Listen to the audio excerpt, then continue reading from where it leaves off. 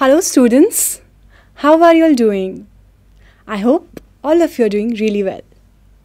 So in today's class, we are going to study the chapter Packing, which is from your Beehive book. Packing is written by Jerome K. Jerome, which is an extract from the novel Three Men in a Boat. Now, we will know something about the author. Jerome K. Jerome was born on 2nd May 1859 in Calmore, England.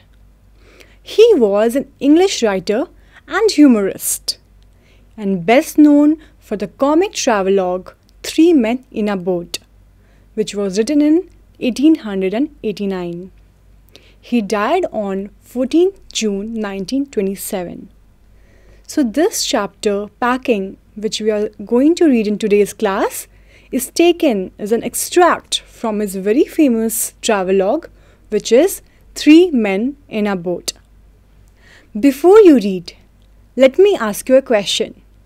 Do you like going on trips? Yes? Most of you will say yes, because we all enjoy going on trips.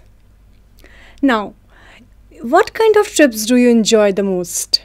Yes? Some of you will say road trips, packing all your goods into a car and going out with your family or friends and, enjoying weekend in a good place. You can also like long trips, summer vacation trips or winter vacation trips where you go to your grandmother's place and you stay there, and have a very good time, very good vacation. Okay. Now, have you ever discovered on a trip that you have forgotten to pack a few things you very much need, or that you can't find them easily? So I think we all must have, been through this phase. We sometimes forget to pack certain essentials which we need, which we really need. They can be our, toothbrush, or they can be our towel, right? It's very difficult without these essentials. So, this is a phase which we all have experienced, that we forget to pack, or sometimes if we have packed it, we don't find it on time. Does this make you angry, or does it make you laugh at yourself? So certainly, when you don't find the thing at the right time, right, you will feel frustrated, you will feel angry. But maybe later, you can laugh at yourself, remembering the time, isn't it? So now let's start reading the chapter. Now, let's read the description of how the author and his friends pack. I said I would pack. I rather pride myself on my packing. So here you can see the picture of Jerome K. Jerome, and he's saying that I said I would pack. Okay, because he wanted to pack, because he rather prided himself on his packing skills. He was proud of it.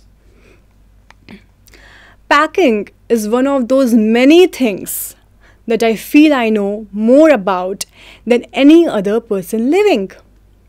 So he's claiming that packing is one of those many things, that he feels that he knows better than any other person living. It surprises me myself sometimes how many such things there are. So the author is surprised that how many such things there are that he knows better than any other person living, and packing being one of them. So he's really proud of himself, that I can pack really well. I'm a really good packer.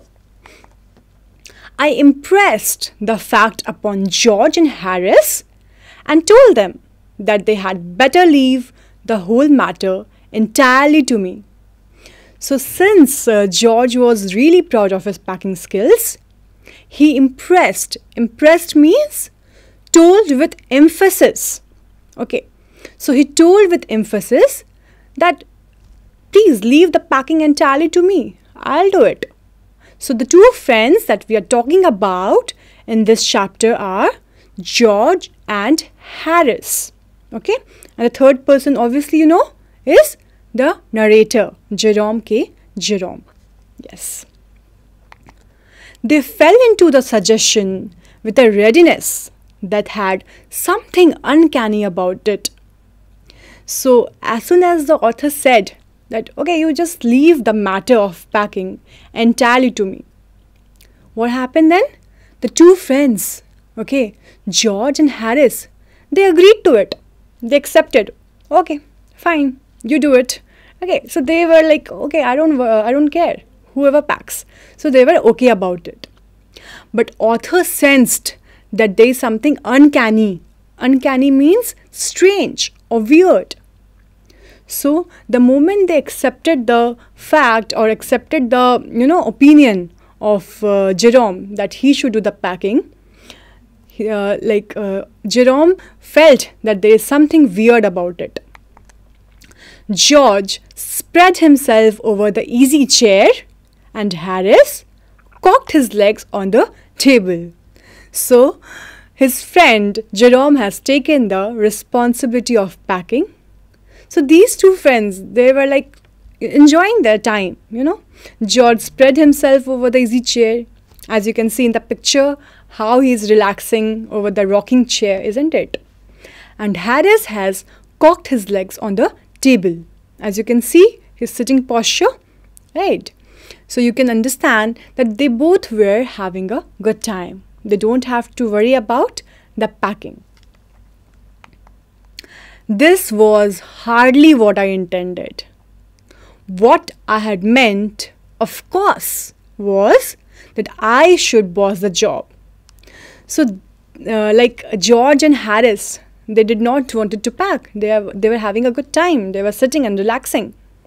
But this was not the intention of Jerome when he said that, leave the matter entirely to me. Rather, what he meant was that he should boss the job. Okay. And that Harris and George should potter about under my directions. I pushing them aside every now and then with, oh, you, here, let me do it. So potter about means do some unimportant things. Okay. So the narrator, he wanted to boss the job. Okay. He wanted to supervise the job of packing. He wanted to give directions to George and Harris. Okay, now please pack this there. Okay, you do that, you do this. So he wanted to give instructions and directions. There you are, simple enough. Really teaching them, as you might say. They're taking it in the way they did, irritated me. So Jerome was really, had an intention of teaching them how to do packing, giving them directions. Yes, there you are, simple enough. But they did not understand what Jerome meant, and this behavior of theirs irritated Jerome. There is nothing does irritate me more than seeing other people sitting about doing nothing when I am working. So the narrator is saying that this irritates me a lot when I am doing some work and people around me, they are just sitting idle, they are doing nothing, and I am doing hard work. So this action of others really irritates Jerome. I lived with a man once who used to make me mad that way. He would loll on the sofa and watch me doing things by the hour together. So now he is remembering an incident and he is telling us that he used to live with a man once who used to make him mad that way. Which way? By doing nothing and just relaxing on the sofa and watch me doing things by the hours together. So Jerome used to work and man used to just loll on the sofa. Loll on the sofa means lean in a relaxed way. And he just watched Jerome working, doing things. He said it did him real good to look on at me, messing about. Now, I'm not like that. I can't sit still and see another man slaving and working. So he is saying that I'm not like that. I am not like others. I can't see that other people are working and I'm just sitting and relaxing. This is not me. Okay. Messing about means to spend time doing things that are not useful or serious. Okay. I want to get up and superintend and walk around with my hands in my pockets and tell him what to do. It is my energetic nature. I can't help it.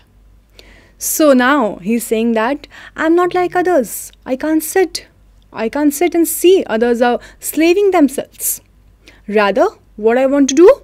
I want to get up and superintend, which means to supervise, and walk around with my hands in my pockets and tell him what to do. It is my energetic nature. So here you can see the author has used some kind of humor, isn't it? That I can't sit and see, rather I want to get up and supervise. This is my energetic nature. He can't help it. Okay, let's move forward. However, I did not say anything, but started the packing. It seemed a longer job than I had thought it was going to be. But I got the bag finished at last and I sat on it and strapped it. So the narrator is saying that I did not say anything to whom? To Harris and George. Rather, he started doing packing. It seemed a longer job than he had actually expected. But lastly, he had finished packing and he sat on the bag and strapped it. So yeah, can you tell me why did Jerome had to sit on top of the bag and then strap it? Strap it like close it. Can you tell me? Yes. When the bag is like really full, you can't really close it. So you have to sit on it and then strap it. Like we all have done this, isn't it? So we generally tend to pack more than the capacity of the bag. And then we find it hard to close. So we have to sit on it and then strap it, then close it. Ain't you going to put the boots in? Said Harris. And I looked around and found I had forgotten them. That's just like Harris. He couldn't have said a word until I had got the bag shut and strapped, of course. And George laughed. One of those irritating, senseless laughs of his. They do make me so wild. So when just when he has completed packing, okay, and he strapped the bag, then Harris makes a comment that aren't you going to put the boots in? Then the author realized that he has forgotten to pack the boots. That's just like Harris. Why just like Harris?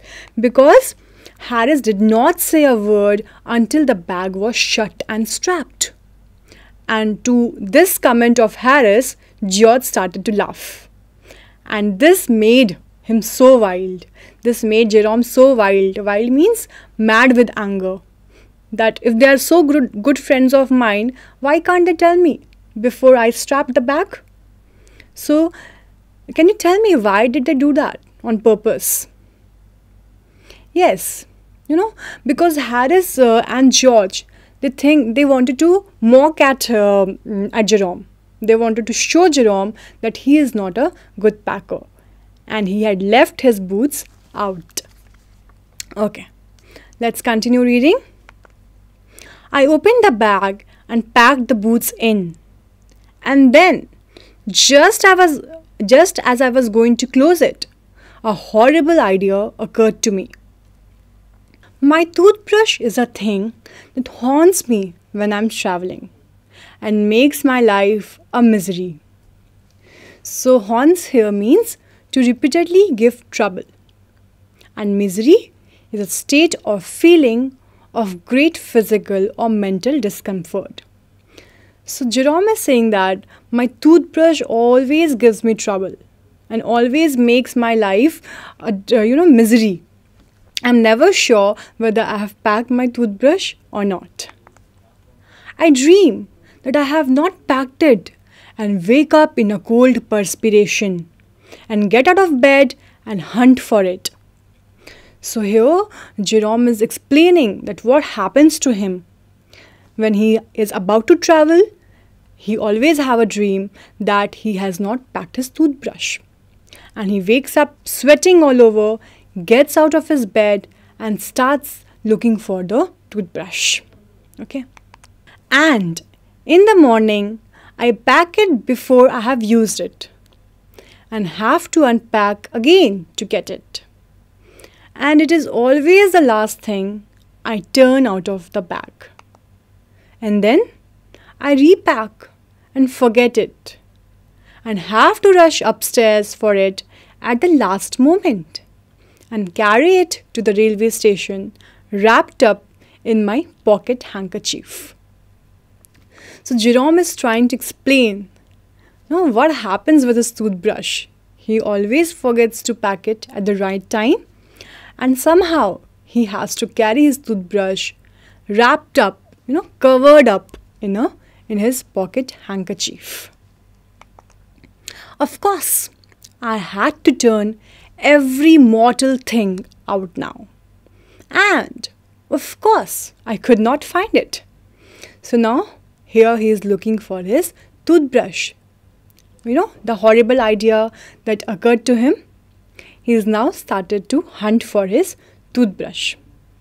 So for that, he has to take out everything, every ordinary thing from the bag. And of course, he was not able to find it. I rummaged the things up into much the same state that they must have been before the world was created. And when chaos reigned. I rummaged. Rummage means to search in a hurried or careless way. What happens when you're in a hurry or you're looking for something which is important to you and you're not getting it. You just look here and there. You are searching in a very careless way, in a very hurried way. So that is known as rummaged. So he rummaged the things up because he was looking for his toothbrush and it was nowhere to be found. He couldn't find it. He could not find it in the bag. And he's saying that chaos. Chaos here means confusion and drained means ruled. So he has made things so worse. He has taken everything out of the bag and there was confusion all over. The things were taken out of the bag and the situation was really confusing. It looked very messy. Of course, I found George's and Harris's 18 times over, but I could not find my own. So here, it's really funny that when he was looking for his own toothbrush, he couldn't find it. But he found George's and Harris's toothbrush more than 18 times. But he was not able to find his own. I put the things back one by one and held everything up and shook it. Then I found it inside a boot. I repacked once more. So, in order to search for his toothbrush, he held everything up and started to shake it. Shake it because if it was inside it, it will fall down. So finally he found that the toothbrush was inside a boot. Then he had to repack once more because he had taken everything out of the bag when he was searching for his toothbrush, right? Okay, let's move ahead and read the chapter. When I had finished, George asked if the soap was in. I said I didn't care a hang whether the soap was in or whether it was not. So just when he had finished packing, you see how naughty this George is. Okay, just when he finished packing, he's "Hey, is the soap inside the bag?" Then Jerome got so irritated, he's saying that, "I don't care. I'm giving no importance to soap. I really don't care if the soap was in the bag or whether it was not in the bag." So by this point, you can see Jerome was really irritated. And I slammed the bag shut and strapped it, and found that I had packed my spectacles in it and had to reopen it. It got shut up finally at 10:05 p.m. So when he said that, "I don't really care whether the soap was inside the bag or not," and he slammed means shut something forcefully and loudly. So can you tell me, why did he slam the bag, Jerome? Yes, because he was, very angry. He was frustrated, irritated, because he was doing packing, then he forgot something, he had to open it, then again pack it, then again open it, then again pack it. So by this point of time, he was really frustrated. And just when he, closed the bag, he found that he had packed his spectacles in it. So obviously, he had to again open it. And finally, the bag was shut at 10:05 p.m. And then there remained the hampers to do. So hampers are those large baskets which are used for carrying food. So you can see in the first picture, there's a large, I think, jute basket kept, right?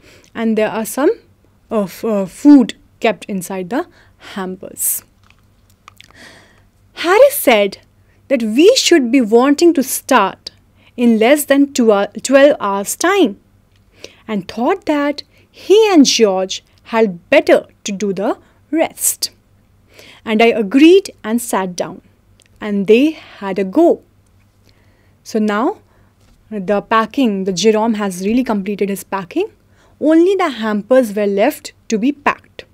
Hampers, I told you, the basket for carrying the food.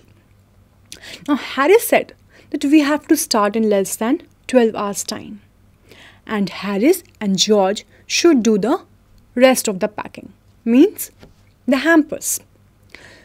And I agreed. So Jerome agreed to it and sat down, because he also wanted to rest for some time. He had really labored hard in packing. And they had a go. They had a go means they started to do the packing. They began in a light-hearted spirit, evidently intending to show me how to do it. I made no comment. I only waited. So Harris and George, they began in a very light-hearted spirit, very cheerful. "Oh, it's just hampers. We can do it. We are good packers, isn't it?" So they are very cheerful. They're very happy. "Let's do this. Let's do the hampers." But they were cheerful. They were showing, they were intending to show Jerome that how to do it. How to do it means how to do the packing. I made no comment. So Jerome did not make any comment. He only waited for the right time, because he knew that they are also going to fail when they'll start packing. With the exception of George, Harris is the worst packer in this world. So Jerome knows that, okay, let it be about George. He's not making any comment on George, but he's saying that Harris is the worst packer. I mean, he don't know how to pack. He will just mess up things, okay? And he's the worst packer in this whole world. And I looked at the piles of plates and cups and kettles and bottles and jars and pies and stuffs and cakes and tomatoes, etc. So Jerome is only looking at the things, There were piles of plates and cups and kettles and whatnot. And he felt that thing would soon become exciting. Okay. So he knew that certain exciting things awaits. They are going to create some kind of mess. Okay, Jerome already had that idea that they are going to make things really interesting and really exciting, because he saw, you can see in this picture, he saw what? He saw piles of plates and cups and kettles and pies and bottles and cakes and tomatoes and whatnot. So he knew, looking at these things, that they are really going to do something exciting. Okay, so students, in this class, we will read the chapter till here only. And so far, we have seen that Jerome was really a clumsy packer, isn't it? And he was really disorganized. He kept things here and there, then he searched for it, he forgot to put the boots in, then he forgot his spectacles inside the bag. So these things show us that he was not really a good packer. I don't know why he was very proud of his packing skills. And in the next part, we will see whether George and Harris are better packers or not. So what do you think? Will they be able to pack in a better way as compared to Jerome? Or are they also going to mess things up? Okay, that we will see in the next class. So before ending the class, we will discuss some of the questions to see how much we have understood so far. Okay. So the first question is, name the two friends of Jerome. All of you know, right? The two friends were George and Harris. Good. What was Jerome rather proud of? So we all know that, right? He was proud of his packing skills. Why did the narrator volunteer to do the packing? So you remember, Jerome said that they should leave the matter of packing entirely on him.